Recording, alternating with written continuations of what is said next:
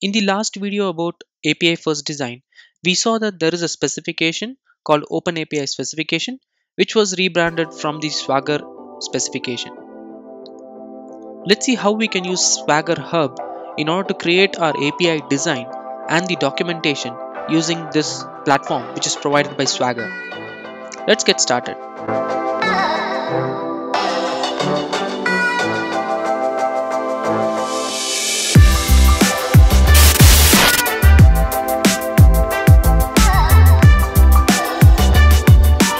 Press the bell icon on the YouTube app and never miss any update from Tech Primers. Swagger Hub is a platform for creating the API design and documentation using the Open API standards. Let's try using Swagger Hub to create a simple API for us. I'll just use the try free option by signing up for the free account here. I'll just go to get started for free. If you're looking to create a API specification or a documentation, you can go ahead and try it as well. It's completely free. You just need the GitHub login account. I'm going to use my Tech Primers GitHub account in order to log into Swagger Hub so that I can create APIs and documentations from the Swagger Hub. Clicking on the sign up with GitHub took me directly to the Swagger Hub because I have already linked my Tech Primers with the Swagger Hub. What you can do is you can click the same option. It will ask you to log in using the GitHub account. Since I already logged in, it allowed me to directly go to the dashboard. And once you're in the dashboard, you will have options to create different APIs. Since I created an API sometime back, it's just showing me this particular API, or else you should not see this option here.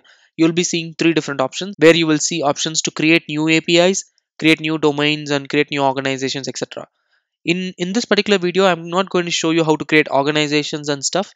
If let's say you're working in a startup or you want to create an open source project and you want to manage it like an organization, you can do it from here. I'm going to basically create a new API. If you already have an API specification, you can import it using this option as well. In this video, let's try creating a new API. There are different templates which are available for us by default, and also the API specification version can be changed from 2 to 3. If you're working on the latest API specification, you can use 3, or if you're using the older version, you can flip to the older version. I'm just going to use the latest version of the Open API specification, and there is an option to choose this template. If I choose a specific template, that particular implementation is going to pop in.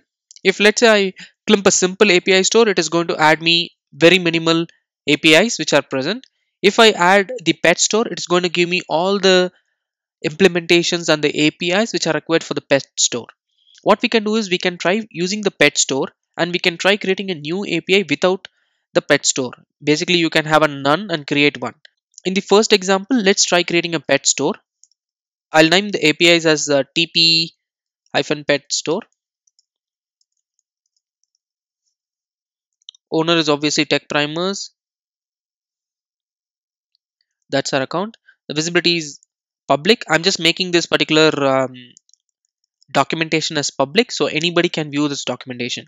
If let's say you are creating a API and you don't want anyone to view it, you can make it as private. I'll hit the create API option. This should create the API spec for us.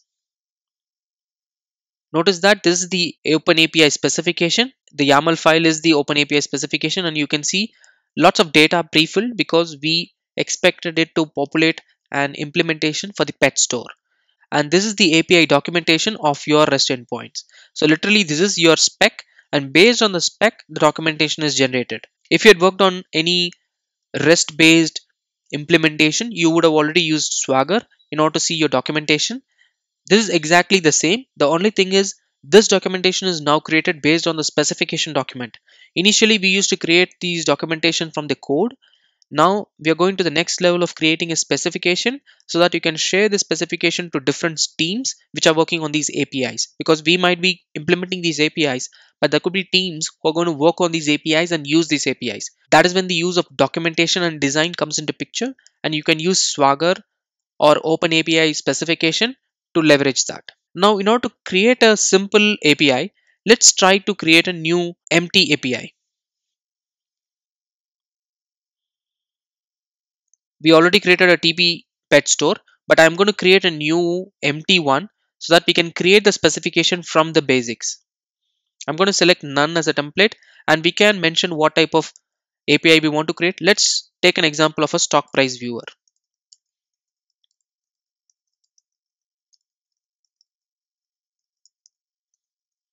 I'll mention the version as 1.0.0. The title for this API should be stock price viewer API. So basically this is a API where you provide a code, basically the symbol for a particular stock, and this API is going to return the stock price at this particular moment. Let's create the API. This should create a blank template, and we are going to fill in all our data from the pet store. That way we will learn how to fill the Open API specification as well, because if you notice this pet store, it has too much of information. We are not able to decode what these are, right? We already have the documentation generated, but we don't know how it got generated, right? So let's try it from the basis here.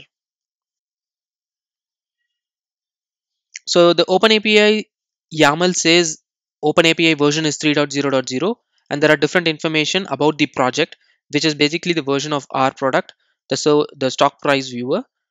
It also has the description and the path. So by default, there is no path as such. Also by default, Swagger Hub has added the API auto mocking plugin, which is what is this specific information is for.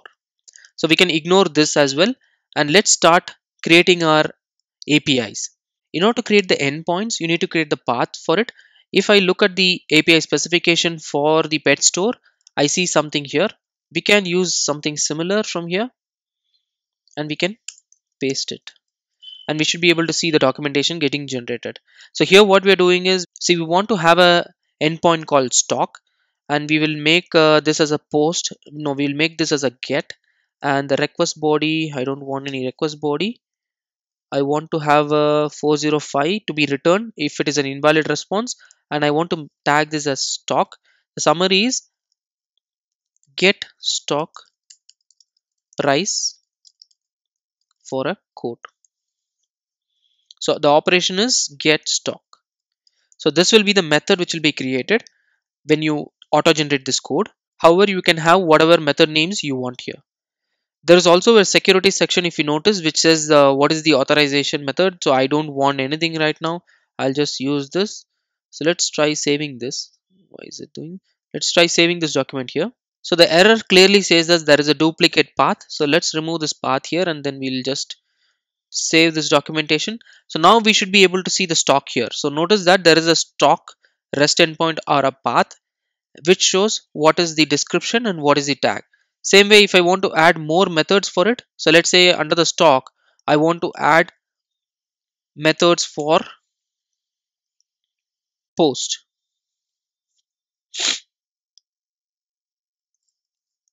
So the post is for updating the stock price for a particular code. Imagine that we are creating the stock price as well from this API, so you can have a post here.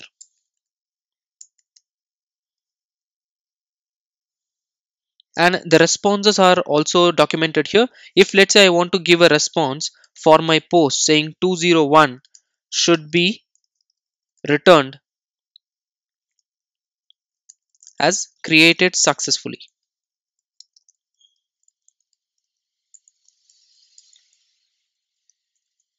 So this creates a successful stock price for the quote which we have provided.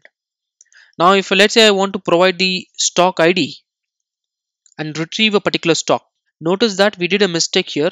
This is going to return all the stocks, because when you do a get on a stock, we don't have a specific stock code mentioned in this particular get. So I'm going to use the get stocks option here. So I'll use this API get stock to return all the stock prices. So it says get stock prices for all the codes which are present in the system. And I'm going to create a new path called stock slash ID. Let's try comparing the pet store example. Notice that pet store has a similar implementation here which has a pet ID mentioned. So we can use the similar one. So this will be a path Under the path, we need to provide a get method, and notice that there is an autocomplete option which comes up while we type. So there is a tag which is associated, and for the tag we are going to add a hyphen stock so that all these are tagged under the same name. There is a summary tag where we are going to mention the description of this particular API. Get stock price for a specific quote.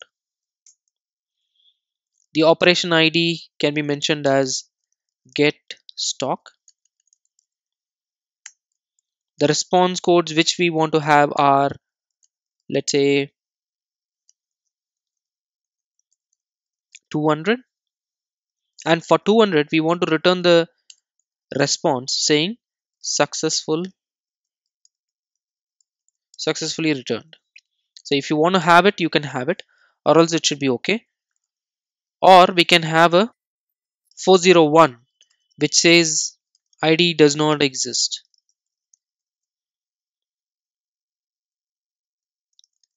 Quote does not exist. So the error here says that the ID needs to be defined as a parameter path.